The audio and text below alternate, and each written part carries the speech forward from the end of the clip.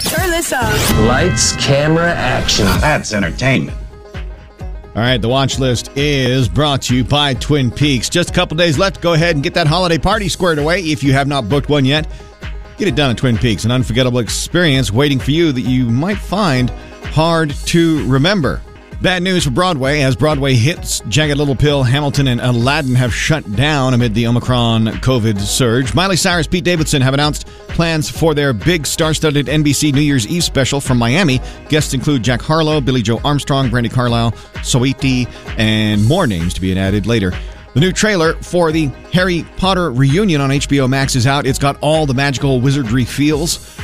There are two things you can count on this time of year: Santa Claus coming to town and Mariah Carey's hit All I Want for Christmas Is You climbing to the top of Billboard's Top 100 chart, and it has again. In a recent interview, Leonardo DiCaprio revealed he jumped into a frozen lake to rescue his two dogs during the filming of Don't Look Up.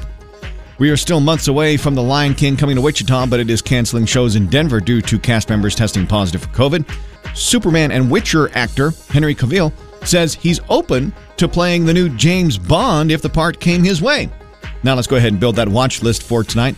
Make up COVID NFL football on Fox starting at 6 tonight. The end is near for The Bachelorette. 2 men left for Michelle to choose from. An all-new episode tonight on ABC. Eric Church and others perform on In Performance at the White House on Kansas Public Television starting at 7 o'clock. And the tension is high on The Curse of Oak Island, an all-new episode at 8 on the History Channel. Cut.